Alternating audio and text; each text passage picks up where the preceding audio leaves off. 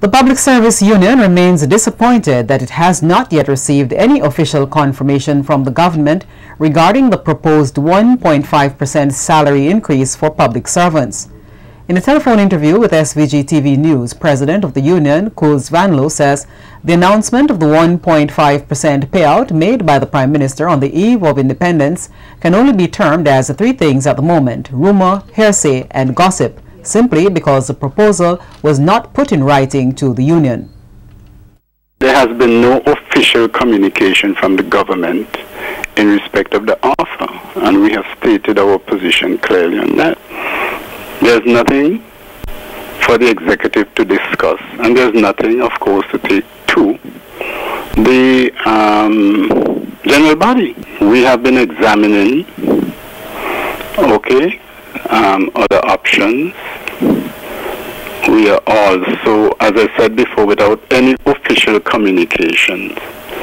We cannot walk through the implications of what is rumored to be government's offer, because at this time we can only regard it as rumor, or it can only be regarded as hearsay. And hearsay and rumor cannot become the official business of the union. Vanloo says what's critical at the moment is for the government to respond in writing of its offer. Then the PSU will meet and discuss whatever proposal is made, so that the union and its membership can sit down, work through the implications, and work through the implications of that offer. After that, then we'll take the next steps. I can't say from this point here whether or not the union would accept, because we do not know.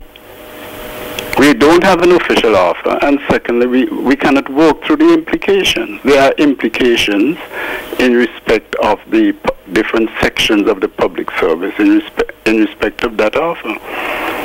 So we are not in any position to deal with it because it's not official as far as the union is concerned. And we cannot respond to something that is unofficial, that can be regarded as gossip or hearsay or rumor. Meanwhile, Vanloo says the PSU's work to rule industrial action, which took effect on the 1st November 2012, is said to be going okay. He said it's the union's hope, however, that it could be intensified. From our reports, it seems to be going okay.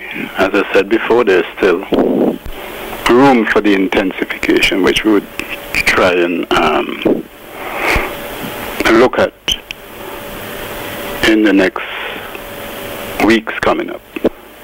As you would expect, it would vary, but as I said, we recognize that and we are looking at the further intensification.